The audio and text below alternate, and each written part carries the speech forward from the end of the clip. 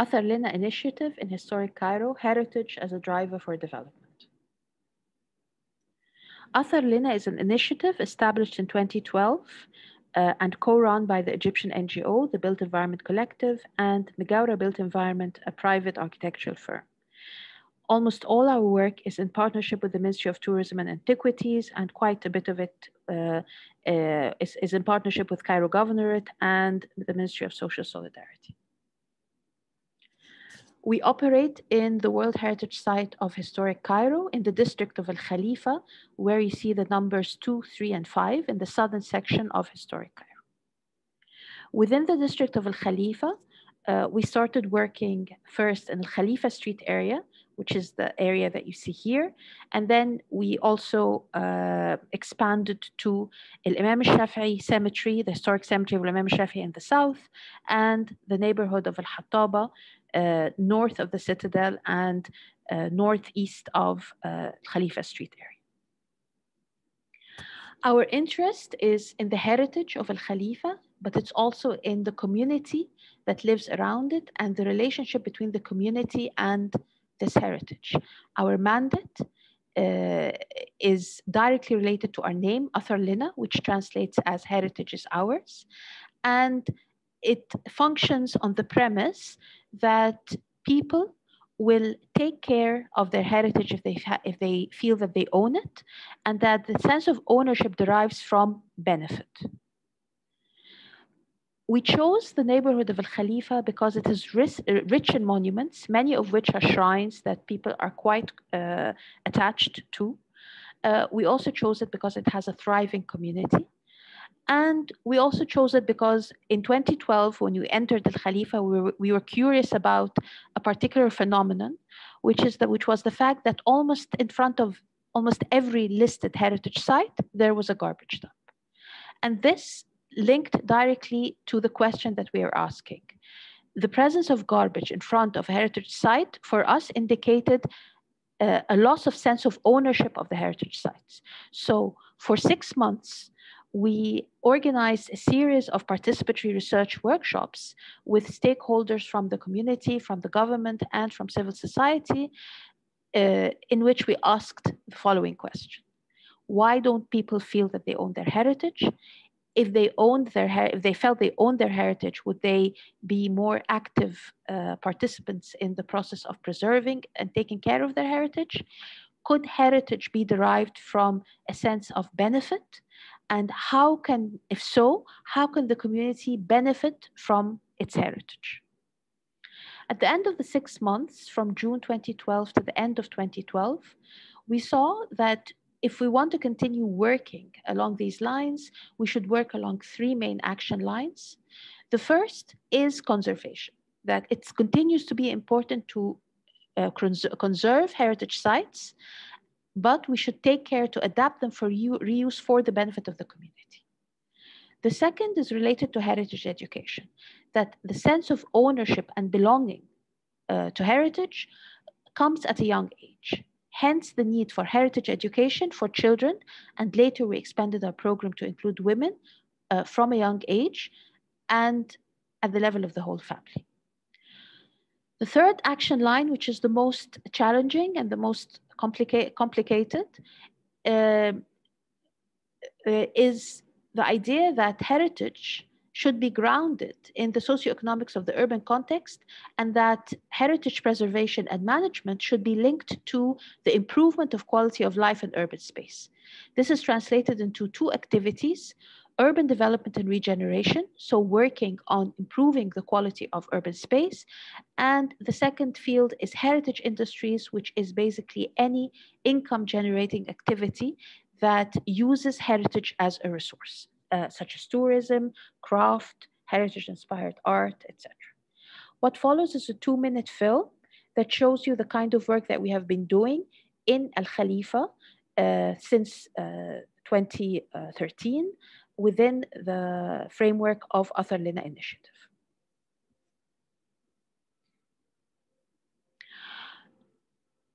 So as you can see, we work a lot on participatory interdisciplinary research in a variety of different locations in Al Khalifa. We work on conservation and rehabilitation. We've worked on a number of buildings, most of them domes. We are very much involved in the technicalities of conservation, in the design of the conservation project, and also in the adaptive reuse. In terms of heritage industries and education, we run a variety of different projects, all of them community-based, both focusing on craft and art, and also on general education, but with a link to heritage. We organize activities, tours, workshops in the district of Al Khalifa, both to promote this district as a tourist venue and also for the local community. We build on existing crafts, and we also introduce new crafts to the neighborhood. In terms of urban regeneration, we work along two lines. We work along the line of research, but also on actual intervention in sites that are derelict or abandoned to transform them into spaces for the community, and also spaces that celebrate heritage. And recently, we started developing an interest in linking environmental issues with issues of heritage. And I will explain this later. This is Al Khalifa Heritage and Environment Park, which is currently under implementation, and other projects that are linked to issues of groundwater in Al Khalifa. So as you have seen, we've already conserved 5 listed historic buildings from the 12th to the 15th century, but we're also interested in unlisted historic buildings that can be renovated and retrofitted. And the 2 images that you see in front of you are Al Khalifa Community Center and a Saliba house, both of which have been renovated as spaces from which we operate in Al Khalifa. And here you see in front of you the different buildings, heritage sites that we have conserved. Shajarat al-Dor Dome from the mid-13th century, the domes of Ra'aya Ga'fari and Aitika from the 12th century, Shurafa Shrine from the 15th century. Shurafa Shrine and Shajarat al-Dor Dome were both funded by the American Research Center in Egypt. Sayyida Ra'aya Ga'fari and Aitika and Imam al-Shafi'i Dome, our latest conservation project, were both funded by the Ambassador's Fund for Cultural Preservation. In terms of heritage education and heritage industries, we started off with summer camps for children in Al Khalifa. And we also started off running heritage tours and developing a small line of products inspired by the neighborhood where we work that can be sold, and the proceeds go to the work that we do. We also organize an annual heritage promotion event called Spend the Day in Khalifa. We've been organizing it since 2013. What I'd like to focus here a little bit is Athar Lina School, Athar Lina Heritage and Design Thinking School. This school is the culmination of the work that we had started to experiment with in terms of heritage education and heritage industries. It combines 3 different schools within it: a school for young professionals focusing on crafts and products and activities that are inspired by Al Khalifa. And in it, we pair professionals with craftspersons from the neighborhood, designers with craftspersons. We also have a school for teenagers in which we introduce them to the idea that they could follow a vocation in heritage industries, and we continue to run our summer school, our heritage summer school. In terms of working on an urban level, we have rehabilitated a number of derelict sites as open spaces for recreation and sport. We started off with street art because it's kind of a quick fix, and it's also a very fast way both to give back to the community and beautify Al Khalifa streets, and also to bring into the community artists who come in with their own network and raise the visibility of the street. The work that we do on an urban level is grounded in research. And from the beginning, we decided to focus our research on issues of infrastructure and services, particularly waste management and groundwater. In terms of groundwater, we have a very specific kind of problem in Khalifa.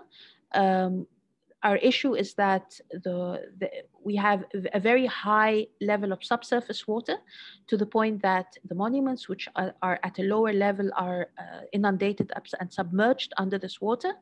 And this water is not natural. It is actually the result of seepage from network pipes, particularly the water supply pipes. So when we started to investigate the problem, and this we started off with a conservation school focusing on the issues of groundwater, also funded by the American Research Center in Egypt. We started to think about it in a more holistic manner, and to think that maybe this water that is causing problems and the solution tends to be to extract it through a dewatering project. We could actually take it and reuse it for the benefit of the community for purposes such as cleaning and irrigation, flushing, fire control, etc. And this was the premise of Khalifa Heritage and Environment Park. This park is located opposite two inundated domes from the Mamluk period, Ashraf Khalil and Fatima Khatoon. The idea here is to extract water, to lower the water table under these domes, and use the water to irrigate the park that you see in front of you.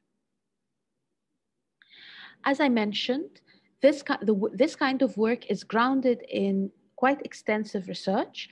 Our approach here is two-pronged.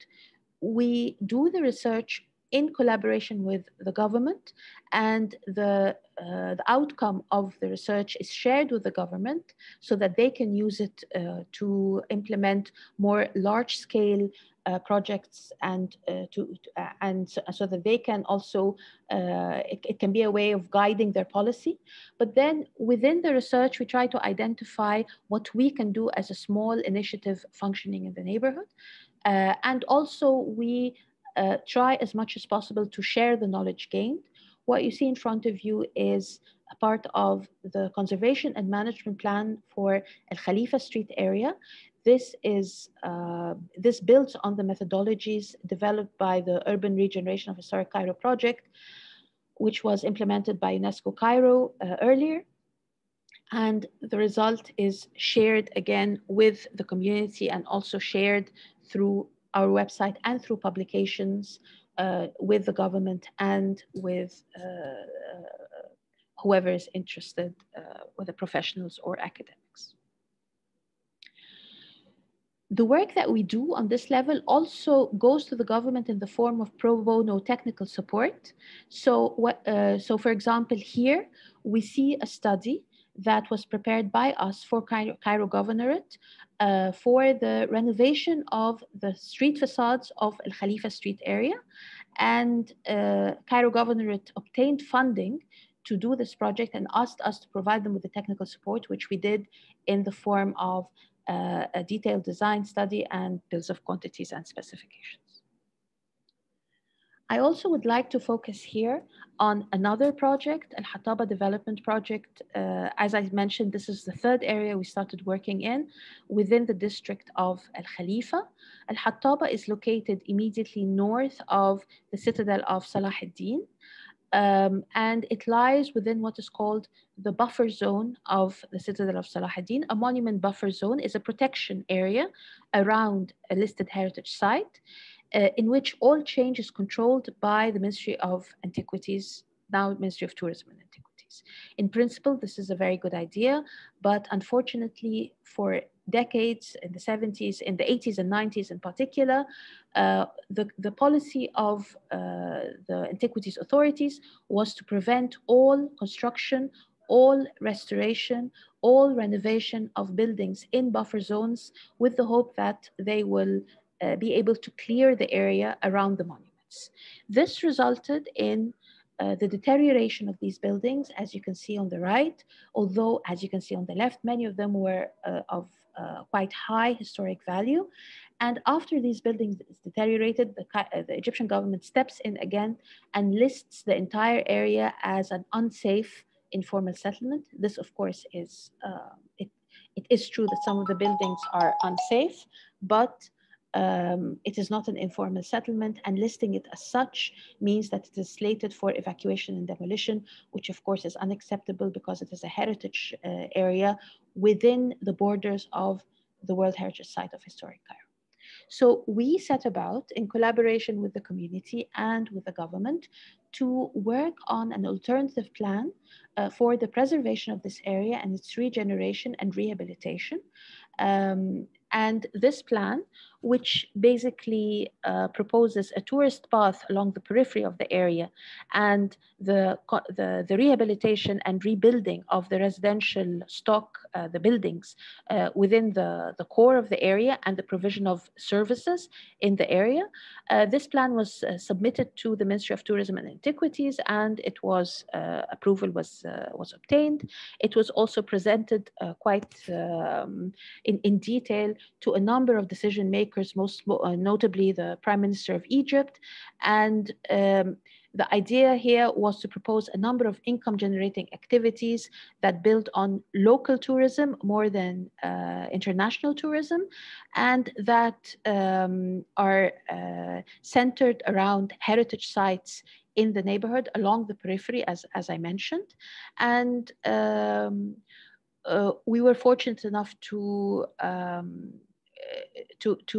get quite positive feedback, and we're now waiting to see if the project will be included within the current project for the development and the regeneration of historic Cairo. These are examples of the kinds of projects that we propose. So this is a Nizamiya restaurant and a coffee shop in Hilltop complex, and this is built around the ruin of a Nizamiya, as you can see. This is another proposal that again uses monuments in the core.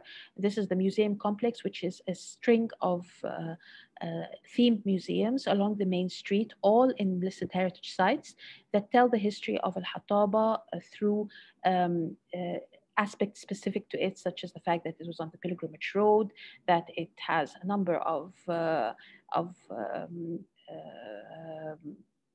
buildings related to water, that it's directly linked to the cemetery, and that it has a very strong craft tradition. Currently, most importantly, inlaid wood and khemaya or patchwork. And this is another proposal for another project. The core of this project is Shurafa Shrine, which we have recently conserved, also with funding from the American Research Center in Egypt.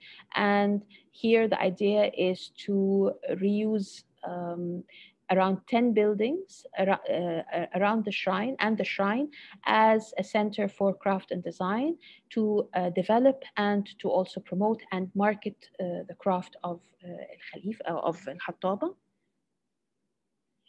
And with this, I come to the end of my presentation. These are our websites and our social media pages. And I would also like to thank our sponsors and donors, and also our partners. Thank you very much.